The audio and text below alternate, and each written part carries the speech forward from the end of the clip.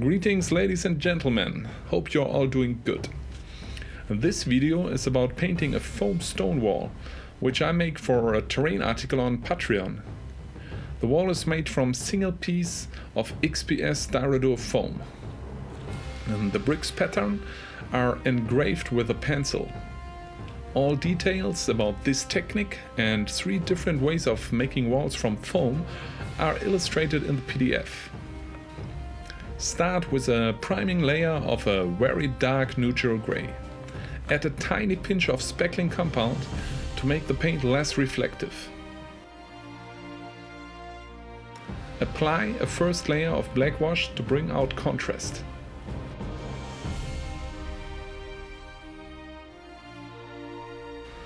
The base gets primed with raw umber, which is an earthy, darkish brown tone.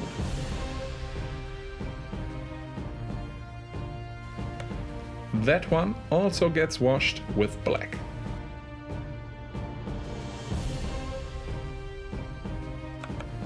Time to paint a few stones in different colors. A brown wash works well. You can also paint a few bricks in brighter shades of gray.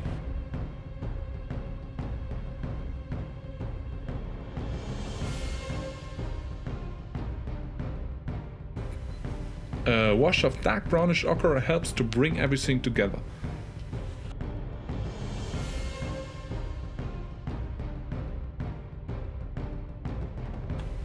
Time to pick up some highlights by dry brushing with a slightly brighter gray.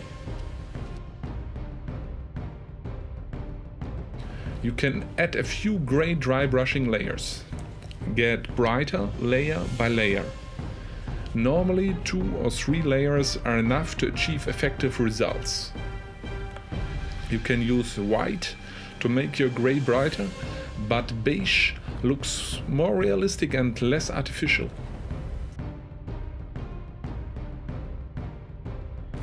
Time to mix the flocking glue.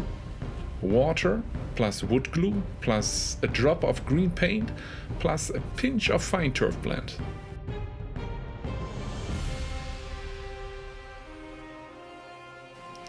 Brush it on,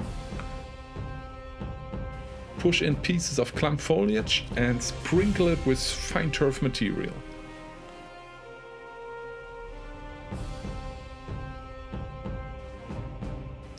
Let it dry completely and then fleck it with a light greenish wash, plus a little sprinkle of extra fine turf.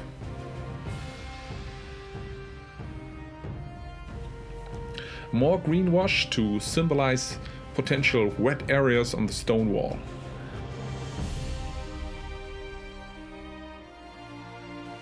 Finally, a decent dry brushing with bright beige brings the paint job really to life.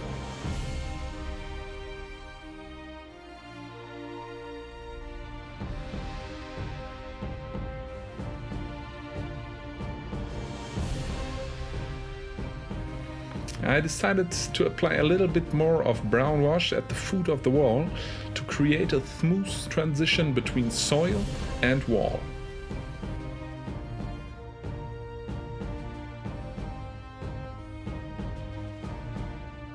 Last but not least, the soil gets dry brushed with raw umber. Generally, I prefer quite highlights when I paint soil. That's it.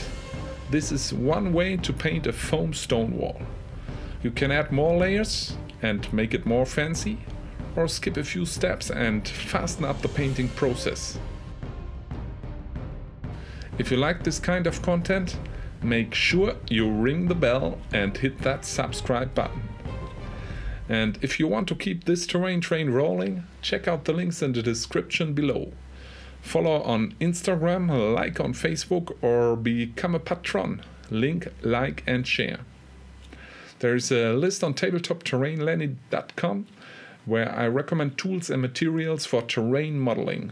This is an easy way to support the channel. If you have any questions or critics, drop a comment. Thank you and keep on making terrain.